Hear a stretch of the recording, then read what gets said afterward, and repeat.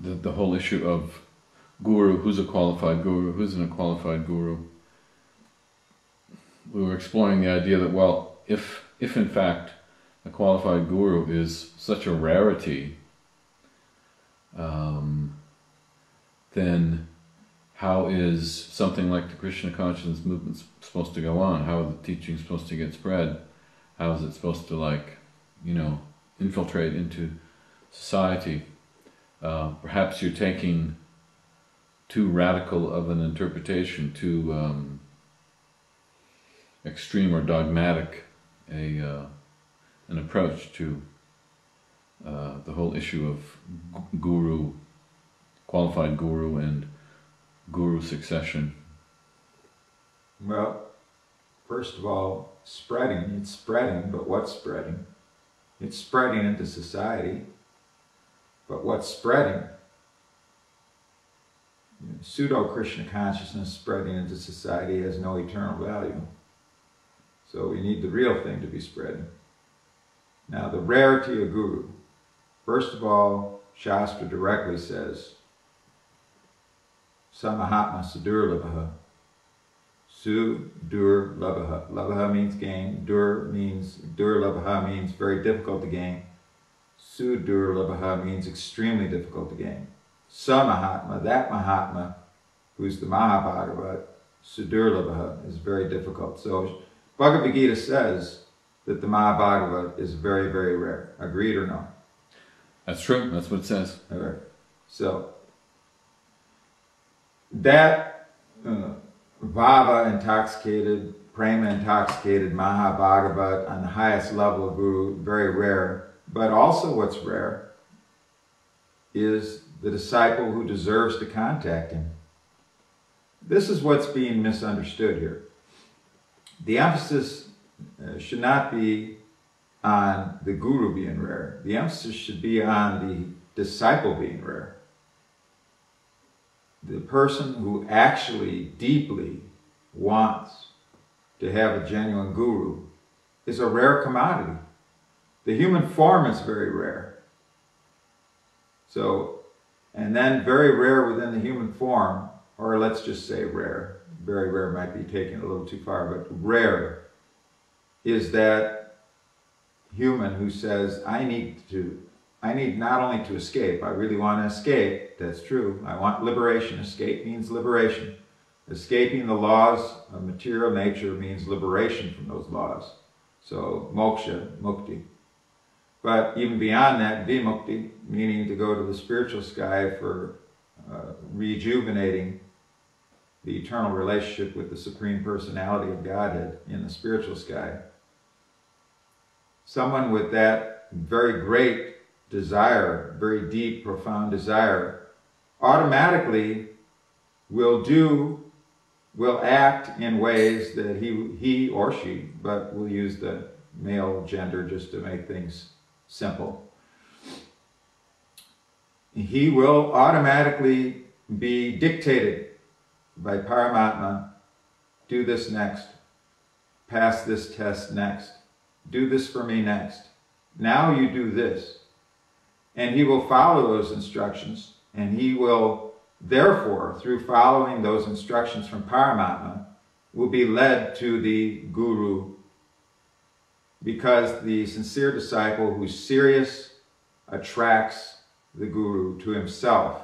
The guru exists, but Gaurkishore Das Babaji, genuine guru, but he was hard to find. He is hard to attract him to you. And he only accepted one disciple. So the issue here is really the number of disciples. If you get into the number game, numbers mean nothing in regard to the absolute truth. Spreading pseudo-Krishna consciousness, that's not ultra difficult to do. There's some difficulty in it, but it's not ultra difficult. But spreading real Krishna consciousness, that's very difficult, because that requires the guru and a sincere disciple who gets genuine initiation because the guru is genuine. To get that guru, you need to be sincere, serious, have knowledge, and luck. All those things are needed. You need to have some gravity, some seriousness. A frivolous person cannot contact a guru, or let's just say that if he does contact a guru, it's by great fortune, and in many cases he will not take advantage because he's frivolous. To be serious about it means that the guru is full of knowledge and heavy. Guru means heavy with knowledge. So a serious person, he's also got some gravity. So naturally gravity attracts the most grave. Sincere means what? We discussed that previously. Honesty. Sinceres. In the Roman times, there were coins, but also, unlike today, or today is less like that time, coins were not the main medium, and paper money was not the medium. There was an important medium of statues. Statues were very big in the Roman times. So if you had a high quality statue from a sculptor, then you had a commodity that you could get valuables, either coins from it or wheat or houses or whatever. So, but what cheapened these statues was if there were nicks that carved out small holes into the statue. So if there was that, then the statue lost significant value, just like a new car. Once you pull it off the lot, it automatically goes down a significant amount because now it's a used car. But in those days, they didn't think like that. The age of the statue could actually add to its value, but if it had nicks in it, chips out of it, then, so if somebody was going to sell the statue in order to become wealthy, you wanted to have a statue that didn't have any of these nicks or chips. The Latin for that was called ceres, C-E-R-E-S. If any nick was called a ceres, or chip out of it. Sin was a prefix, means without. So you wanted sinceres. You wanted a statue that did not have the ceres in it. So the word that we use, sincere, means straightforward, honest. You're without duplicity. What you're saying is what you're meaning. What you're wanting is what you're really wanting. You're not sophisticated. You're sinceres. You're sincere. Just like that statue that they say, all right, is your statue, I'm willing to buy it for X amount of lira, or whatever they were using. Is it sinceres? Then I'll buy it for that. Otherwise, if it's ceres, I might not buy it at all. It's got even one chip. So a disciple needs to be sincere, which means honest. Because that process of honesty is a Brahminical quality, as we talked about earlier. Shamahat damahat tapak shaucham, shanti arj brahmevacha, jnana vijnanam astikyam, brahma karma svabhavajam. Brahma karma, the Brahmins, their work, their karma, that they're born with by their nature, by their essence, by their svabhava. Brahma karma svabhavajam, by their state of being, that they're born with, is they're born with the honest quality. They're honest with themselves, and they're honest with others. They're straightforward. This quality is very much required in order to become successful. So you say, oh, we have an inflation of bogus gurus. Yeah, I agree. But the fact of the matter is that there's also an inflation of insincere seekers, insincere, quote-unquote, disciples, although that term has to be used loosely in this case because disciple means discipline. So it comes from that word discipline. So if there's really undisciplined person, to call him a disciple, he may be an initiated adherent. That would be more apt a phraseology. So dogma means wrong teaching said to be right teaching.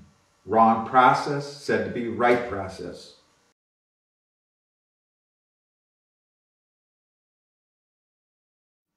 So dogma means wrong teaching said to be right teaching. Wrong process said to be right process.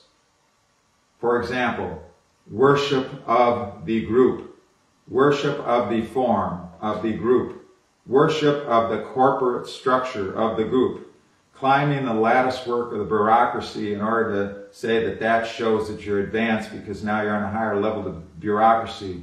All these things are false processes. They're dogmatic, and they produce false teachings, such as the false teaching that some kind of governing body commission automatically has a self-corrective mechanism intrinsic to it, when the guru never gave it that, because a guru cannot give it that. Just like a guru cannot say Shiva is the Supreme Personality of Godhead, a guru can say that Shiva is the Supreme Personality of Servitor Godhead, His Lordship Shiva. Yes, very, very exalted, has his own sampradaya, but he's not Ishvaraha Parama Krishna.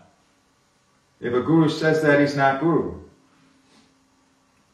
You have to give the teaching as it is. That's called siddhanta. That is called radical, going to the root. Here is the teaching as it is. Here's the process as it is. And the process and the teaching doesn't say that worship of the corporate structure of the occult teachings within that are dogmatic, that these worshiping, these teachings, these sayings, these Prabhupada says, this is not the absolute truth. This is superfluous to the absolute truth. It's flotsam coming off the original boat. It's not the real thing.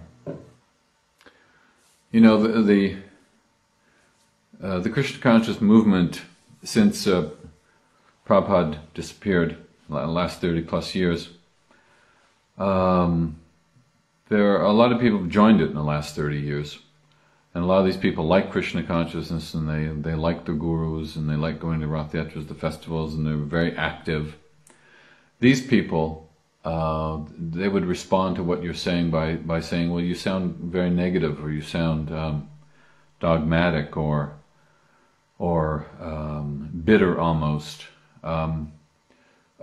Surely it's a good thing that since Prabhupada disappeared, that, you know, his books have continued to be distributed, and that the deity worship has gone on, and classes are going on. Do you see any benefit from any of these things? Well, the Gaudiya Math could use the same argument, but Prabhupada didn't accept it back then. When Prabhupada formed the League of Devotees in Jhansi in the 50s, Prabhupada didn't form a branch of the Gaudiya Math. So he didn't think that there was a great deal of value in what was going on with the Gaudiya Math, but they were making devotees, they were spreading throughout India still. And when he came to America, he was an initiate of Srila Bhaktisiddhanta Saraswati Goswami. Prabhupada came to America. He didn't call his society Gaudiya Math.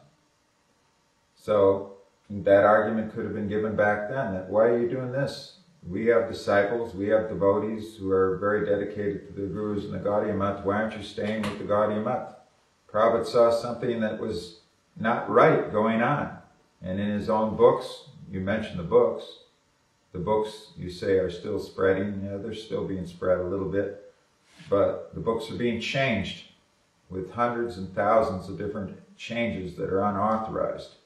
So whether you're getting the actual teachings or whether you're getting dumbed down, watered down versions of what Prabhupada actually taught, that's a very major question. And the honest answer to that question is that they are dumbed down. They are watered down. They've been changed, which means now, in many ways, in many sentences in those books, it's unauthorized. It's just like, we know of one real blatant example of this, although there's more than one that I could give, but I'll just give one. But in the Chaitanya Charitamrita, in the Adi Lila, right near the beginning, it talks about the Parampara, and it talks about Narottam Das Thakur and Vishwanath and Chakravarti Thakur and gurus of that time who never met, who never could have met on the physical plane because their lifespans while they were on the physical plane didn't overlap. But yet, Prabhupada said one initiated the other. He used the term when he made his original writing that one initiated the other, even though they never met on the physical plane. But then this got changed later on after Prabhupada left. There's just one blatant example of an obvious motivation that has caused an obvious change, which means that a teaching, which was a siddhanta, got turned into a dogma by the change. I could give more, but the fact of the matter is that if the argument is made, the books are still being distributed, but are the books still the same? This is a major argument because even Prabhupada talks about the Christian religion, that what's going on in the name of the Bible isn't the original teachings of Christ. The original Bible, that's the oldest Bible existing now, is 400 AD, and only a fragment of it. So what were Christ's original teachings could be questioned, or are these the teachings of later writers? The point is that a watered-down, dumbed-down version of Krishna consciousness, to say that it's greatly valuable, is just flat-out wrong. It leads to complacency. It leads to a consciousness of, well, I'll go back to Godhead when you won't. Because to go back to Godhead is very difficult. Spiritual life is undoubtedly difficult, and to go back to Godhead is extremely difficult. Someone say radical. What's the most radical thing? The most radical thing is to give up all connection to material life, to material consciousness, to material existence, and to go back and reestablish your relationship, your rasa, your sambandha, with the Supreme Personality of Godhead for eternity in the spiritual sky, and to get out of the wheel of samsara and not just merely reach Brahman, which you won't be able to stay in anyway because there's no Ananda there. No real Ananda. There's Brahma Ananda, but that's not real Ananda. The real Ananda is present when you go beyond the Brahma Jyoti. So all these arguments on the social plane, that socially we have so many devotees. If a devotee is claiming to have the Bhakti Lata Beach and to be initiated, is there any way materially to substantiate it? The answer is negative. You cannot have an affirmative answer to that because all conditioned souls can only establish as facts things within their yaksha purview, a little bit of Hanuman. But they don't have any transcendental vision. Their senses are limited, their mind is limited, their brain is limited. They can't, no conditioned soul can say, you received initiation. And including the person who's initiated, if there's contradictions showing that maybe you did not. It can't be proved in a court of law. It can't be proved as a fact on this plane. Therefore, what needs to be proved is that are the teachings, is the Siddhanta staying exactly the same? Is the process staying exactly the same? If the process is exactly the same, if everything is being done according to what was authorized by the previous acharya, and we say acharya here, we mean sampradaya acharya, not just a normal, regular madhyamadacharya. We're talking about the sampradaya acharya. We're talking about the Mahabhagavad. So what Srila Prabhupada said was authorized. Is that continuing? Is his orders that he gave, his self-effulgent, self-evident orders, are they continuing? If they are, then fine. Then genuine guru must be present or should be present. If a guru is present and the orders are being followed, then he's guru. But if the guru that is pretending to be guru is not guru and he's giving initiation, then he's not giving the Bhakti Lata Beach. He's giving some kind of other initiation. For example, he may be giving the quote-unquote, with quotation marks on each side of it, ISKCON Beach. Or he may be giving a beach in relation to what is his specialty. For example, he might have a specialty of love bombing. Or he might have a specialty of making money. Whatever is his specialty, he might initiate that inspiration and beach into the follower.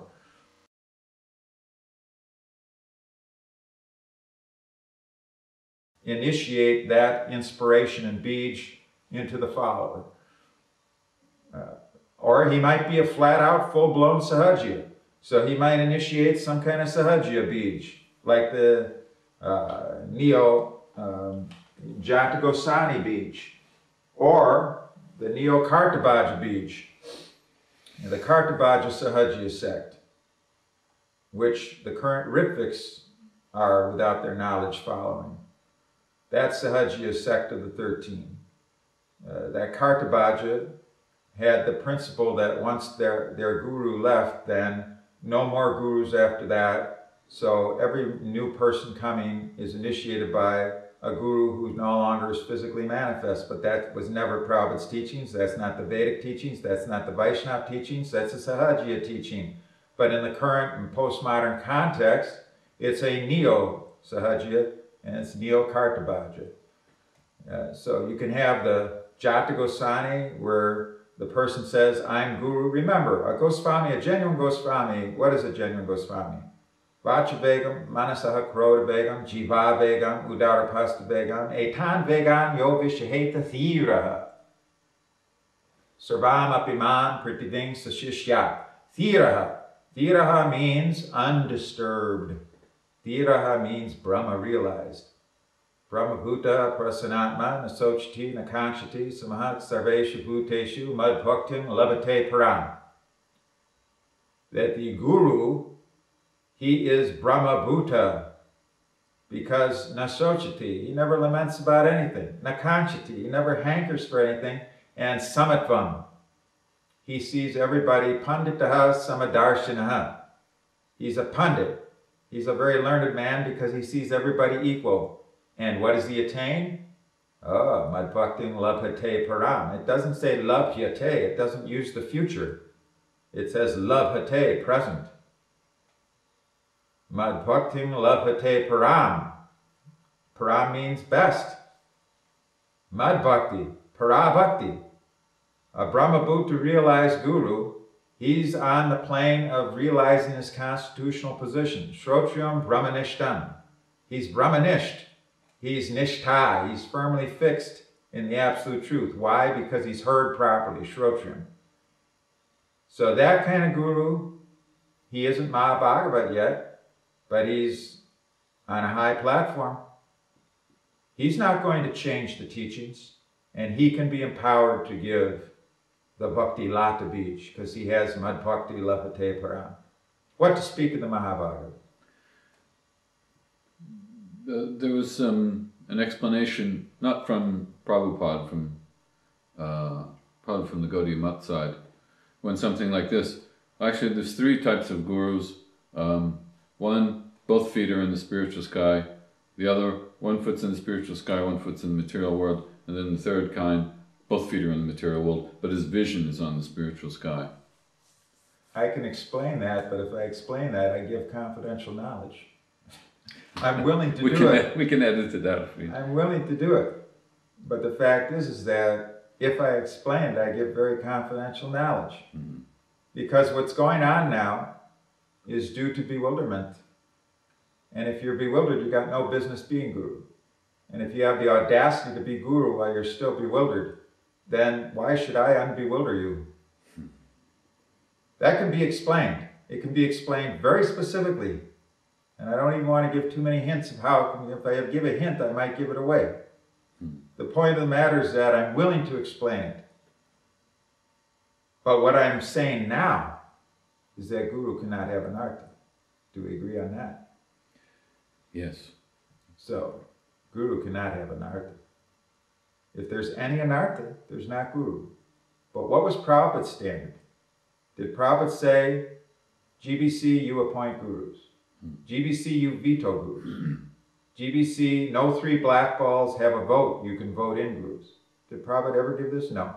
Why did he never give it? Because he can't give it. He can't give it. Just like he can't say that Lord Shiva is the Supreme Personality of Godhead, he can say that Lord Shiva is the Supreme Personality of Servitor Godhead. But he can't say that Lord Shiva is the Supreme Personality of Godhead. Ishvaraha Parama Krishna. Lord Shiva is a great, great Ishvara, therefore he's called Maheshvara. Far, far, far, far superior to the Jiva Tattva that are conditioned in the material world. Lord Shiva is a combination of the stupefying energy of the personality of Godhead, meaning the Tamaguna. He has a portion of the plenary power of Godhead within him. In other words, he is part God. And he has a little bit of Jiva Tattva in him also. It's very difficult to understand, but what isn't when it comes to the spiritual sky? The point is that the guru cannot do certain things. He cannot say certain things. Certainly Lord Shiva is a guru, otherwise how does he lead a sampradaya? Similarly, as Divine Grace Srila Prabhupada Sampradaya Acharya, topmost Mahabhagava Guru, but there's certain things he can't do, and there's certain things he can't say, because he's not God. He can't change the absolute truth. He can deliver it, but he can't change it. So he is not going to say that, oh yes, in my organization, Guru is determined by votes of a commission. And I empower a commission of conditioned souls to have the intrinsic power and value of a self-corrective mechanism that's absolute. He cannot do this. He cannot say this. He cannot give it. He would not give it. Because conditioned soul means that if you give that, then there's no free will anymore. Well, let me ask this question. It's a big question. Let's see where it goes. What should have happened? We know in November of 1977, Srila Prabhupada left this material world. A lot has happened since then. A lot of controversy, a lot of intrigue. Looking back now, what should have happened, given your understanding of Srila Prabhupada's teachings? Well, the answer is twofold, because the train runs on two tracks here. First of all, what should have happened is Prabhupada should have never left. That's what should have happened.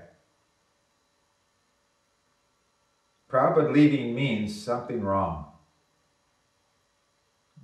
Now I go into great detail on that. It's going to be difficult for the audience. So we're going to leave it at that. Prabhupada's movement had to be in the hands of honest men for it to succeed. Honest, we've discussed something already about honesty. Sincere, honest. If you're sincere, you know where you're at. Now, we're meant to improve from where we're at. That's the whole thing. Constant tests. Human life means constant tests. You constantly pass the tests. When you constantly pass the tests, where you were at yesterday changes. You go higher. You become more advanced. That's the whole meaning. That's the whole meaning of human life. That's the whole meaning of progressive human life. That's the proper application of the adjective progressive. The progressive materialism invariably gravitates towards permissiveness. Progressive spiritual life means to advance yourself in spiritual knowledge, spiritual power. Svabhava improves to the sattva guna and then goes towards shuddha-sattva until it reaches shuddha-sattva. So honest men were required to be the leaders. If the leaders were not honest, there's no possibility of a good result. So honest means you know where you're at. So therefore, why did Prabhupada say on May 28, 1977, regular guru, that's all? Why did he say that? Why in April, just 1 month previous in Bombay, when one of his secretaries said to him, none of us are self-realized, and Prabhupada said yes. We cannot be guru, the secretary said, very clearly. We cannot be guru because we're not self-realized. Prabhupada said yes. And then Prabhupada said in May of 77, regular guru, that's all. But by my order, become guru. Yai Taika Krishna Upadesh. Just say what I say. Say what I've given you, repeat, spread the Krishna Upadesh as it is.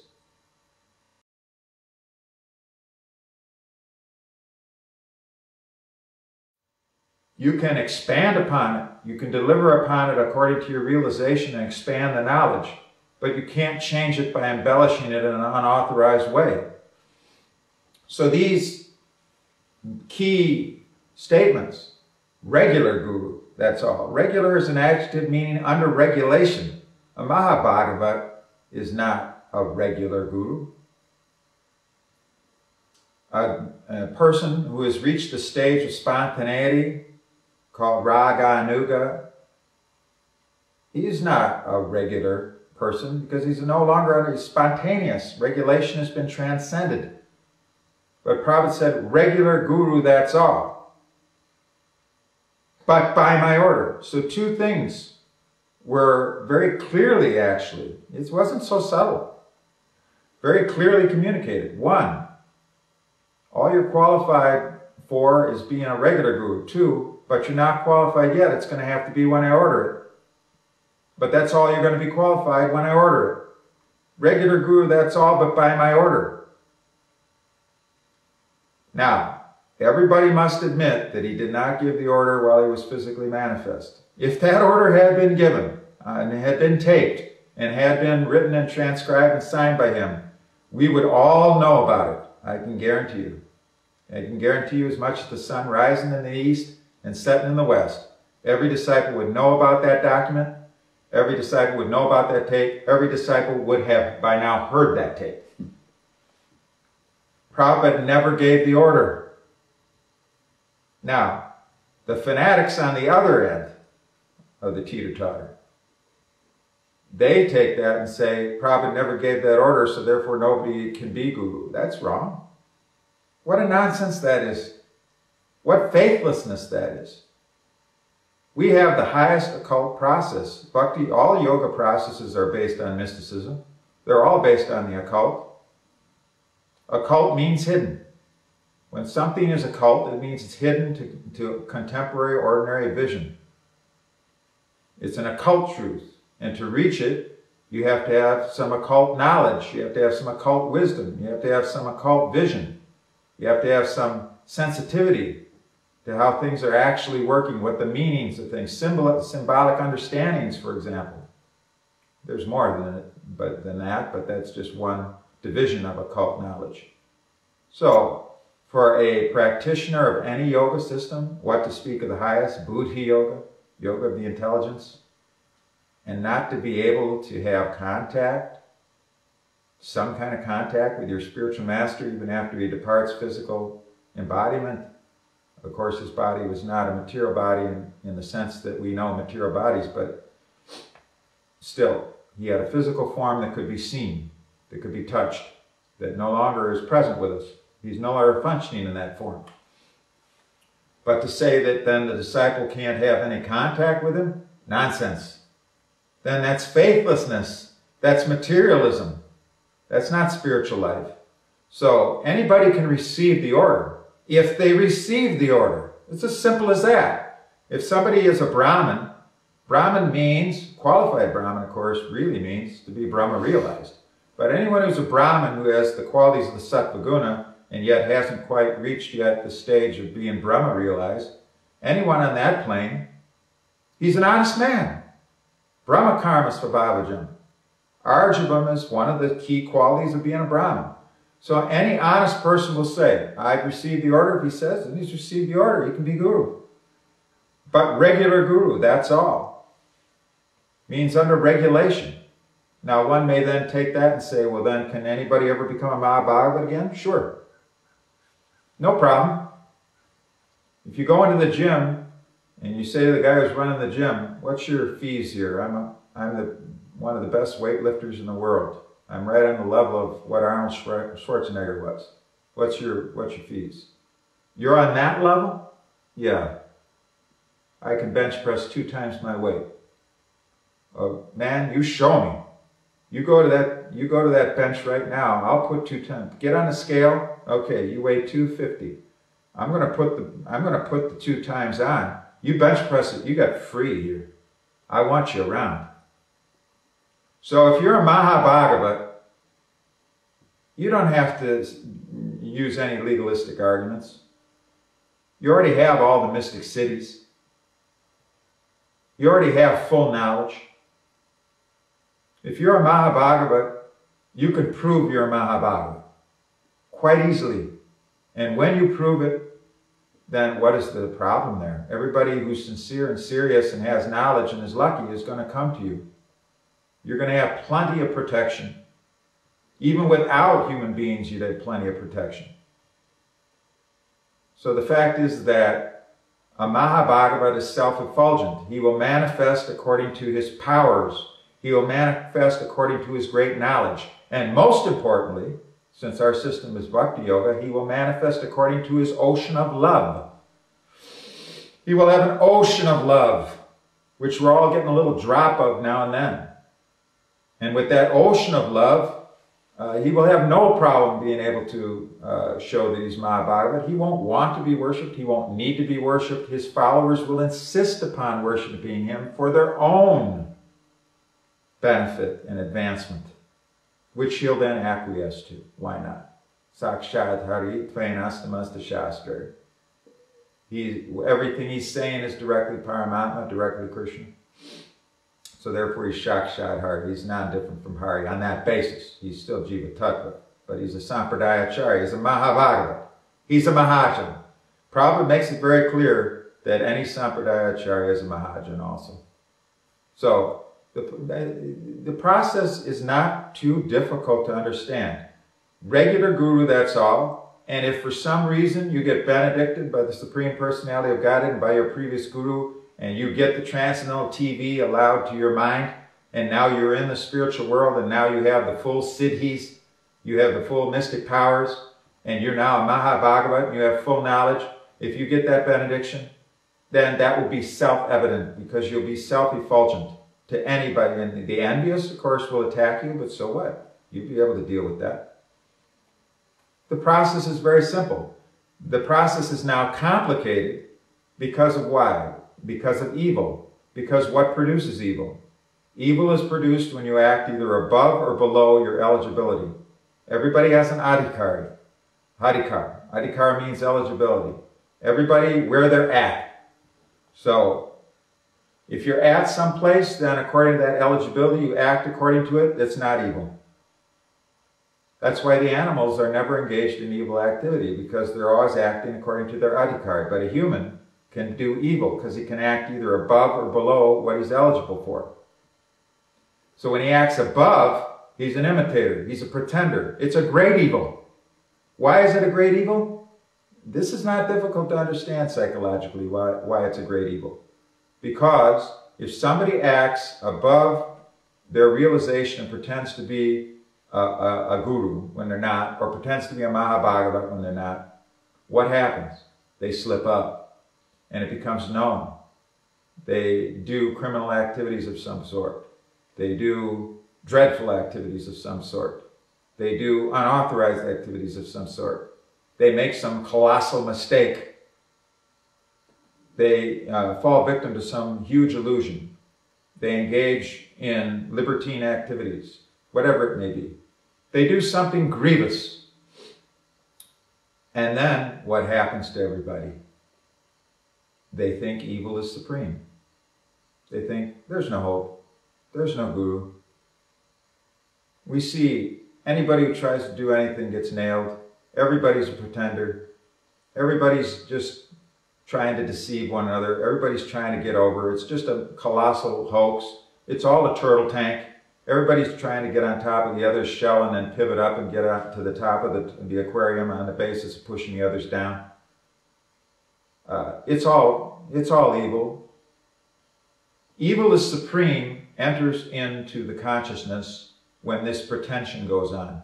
That's why if you act above your adhikar and pretend to be a guru when you're not, on any of the levels, be it with the 2 feet in, 1 foot in, 1 foot out, or both feet out, whatever the 3 levels, if you're not there, then it's evil because you're acting above your, and if your adhikar is that you should be doing certain things and you're not doing them, and you're doing things much lower than what you really have the power and the knowledge to do, and you're not stepping up to the plate and doing it, you're going to produce evil on the other end.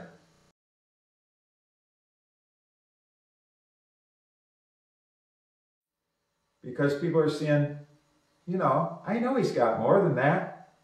I know that he's higher than that. I know he's better than that. But he can't even act according to what I know where he's at. He must not believe. Well, therefore, I don't believe either. And it is that disbelief which produces the evil. Ashradatana purusha. Dharmasyasya parantapa. Aprapyamam nivartante mrityu sansara vartmani. Mrityu, death. Lord Shiva is not the god of death. Lord Shiva is the god of destruction. Yamaraj is the god of death, but there's a personality known as Mrityu also. Mrityu is a dreadful personality to have to deal with. Devotees don't have to deal with Mrityu because they don't die in that way. Because that's what's called transcending death, means you're not obligated to have to meet Mrityu. Whereas the conditioned souls must meet Mrityu. Ashradatana Purusha. If there's no faith, a person who's faithless, he might be a so-called good person, a so-called ethical person, a so-called moral person, etc. Of course, in the clutch, there's going to be no ethics and no morality, for certain. But on the superficial, when things are going good, apparently a good guy, ethical, nice guy, all that stuff. Moral, but really not. Dharmasyasya, he doesn't follow dharma. Ashradatana Purusha, Dharmasyasya, Aprapyamam nivartante. He's not going to attain me. Mrityu sansara vartmani, he's going to attain Mrityu, death, and sansara vartmani, he's going to return to that path of samsara. He's going to be on that path of samsara. Repeated birth and death. So acting above or acting below adhikar. We have to keep improving our adhikar. Little by little. It's a gradual process, Bhaktivinoda Thakur says. Nice gradual cleansing of the heart process. You get your opportunities. When opportunity knocks, be there. Keep going up. So does that answer that question? Yes, thank you very much. Another question along the same line.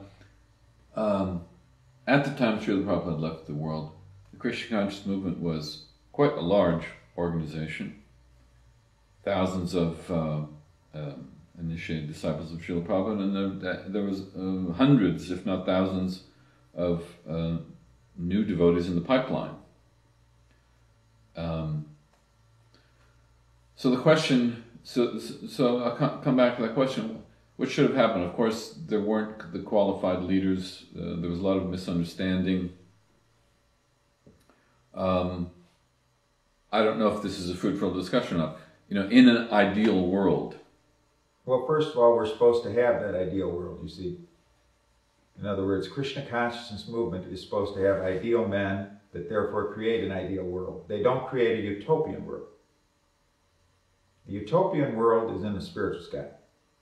Not here. You can't have utopia here because Maya will make sure that there's no utopia. Never. The more you try to get utopia here, the more Maya is going to create tragedy. So utopia we don't seek, but ideal we seek. Ideal men of ideal character. Okay, so let's see where we can go with this. In that ideal world, with ideal men of ideal character, what kind of scenario could you envision happening? Very easy to answer this. And that is, to be all honest men means to be ideal men. If everybody was honest, then the governing body commission would say to everybody, if you're guru, if you've received the order, you then go out and you do it. If we see you're teaching wrong, we're going to shut you down. If we see you're giving a wrong process, we're going to shut you down. If we see you're a sahaja, we're going to shut you down. We're going to come on you like a ton of bricks. But as long as whatever you're doing is verified by Guru, Sadhu, Shastra, by Prabhupada's direct orders, and we see that nobody is a sahaji in your group, that you're preaching against it, nobody's a Mayavad in your group, you're preaching against it, we see that you are not taking advantage of your power in order to seduce female disciples, we see that you're actually following the process and your disciples are following the process. We see all these things. Keep going. Very nice. And we'll encourage all temple presidents to recognize you, but we will not order them to recognize you. They're the temple presidents. It's their temple. If they don't want to recognize you, fine. Avoid those temples. There's plenty of temples. Make your own temples. But if a temple president wants to recognize you, fine. But we're not going to institutionalize Guru. We're never going to institutionalize Guru. That's one track. But another track has to be present for you in that track to be considered. Namely is that no Mahabhagavad imitators allowed. Instead, they did the diametrically opposite thing. Their job was to stop just that very same thing that they therefore empowered, encouraged, and institutionalized. And every temple president had to accept it. And every devotee serving in those temples had to accept it, or indirectly, or in many cases directly, was driven out, and certainly couldn't speak against it. The world was carved into zones, how ridiculous that is. And the idea was Mahabhagavat, even if not Mahabhagavat, Mat Guru Si Jagaguru, as introduced by the blind uncle, who was not so blind, it turns out, because he knew exactly what he was doing. The fact of the matter is that the diametrically opposite path was taken from what would have been wanted. If what would have been taken would have been the honest approach, namely, Prabhupada and May said, regular Guru, that's all. And Prabhupada never said anybody can be Guru, never gave the order. So, if there are no Gurus right now, we're not going to say because we need to have initiations, we need to have Gurus when there are none. We're going to say, time for everybody to hammer down, get serious on your Siddhanta, get serious on your sadhana, get serious about getting out of anartha. And if you get out of anartha, and if you're ordered by Prabhupada to be Guru, if you're not on the generic thing, not on that Chaitanya Charitamrita that says everybody become Guru, well, that means Bhakta Tam can walk into the temple and 2 days later can say, I just saw this verse, Lord Chaitanya just ordered me. And he has very little knowledge. No. He's not been ordered. Not by that generic. If you've been specifically ordered. So, if the situation was in late November, first of all, even just using the past history that we know of, which went the wrong way, went diametrically opposite of the way it should have went. But if we just use that, Prabhupada left on November 14th and there weren't initiations until April. So you had this whole span where nobody was getting initiated. Did the world come to an end? Did devotees stop chanting japa due to that? You could have had a span of a year easy where nobody said, oh, we've not initiated devotees. What is that? And using this argument by the numbers coloring book, this is not the way to go. Numbers mean nothing. This has been proven in two ways. One way is the massive emphasis on numbers and money of books in the mid-70s through deceptive methods. So there was a huge output of books all around the world.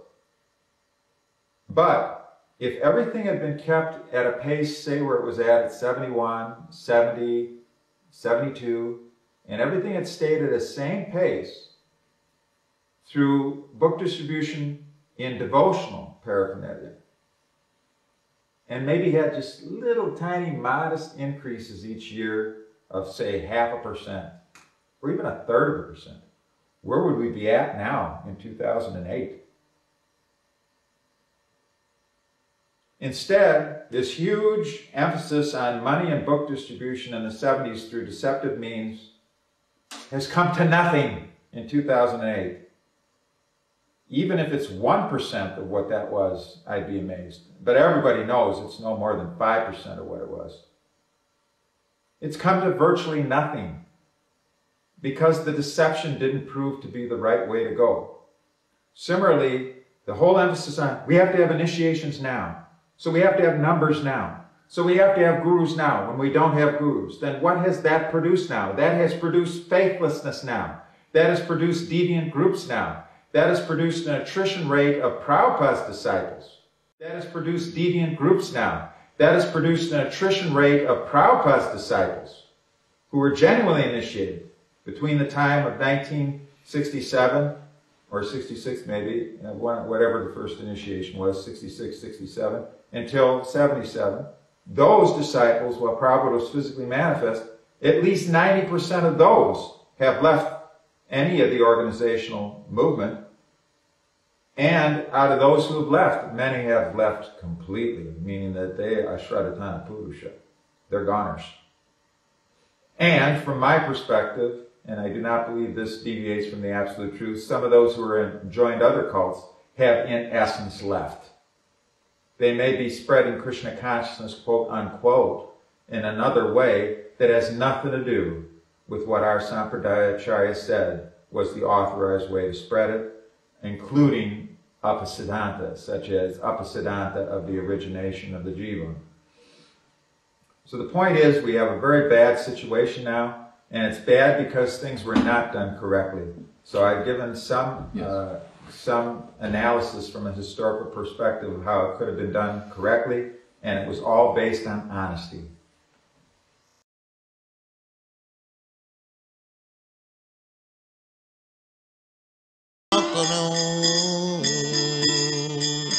नाना शास्त्र विचारणीं कनिपुनं सद्धर्म संस्थापकं लोकानां हितकारिणं त्रिभुवने मन्नं शरणाकरं राधा कृष्ण पदारविन्द भजनानन्देन मत्वालिकं वन्दे रूपसनातनं रघुजुगं श्रीजीव गोपालकं कृष्ण कीर्तन गान नर्तन परं प्रेमा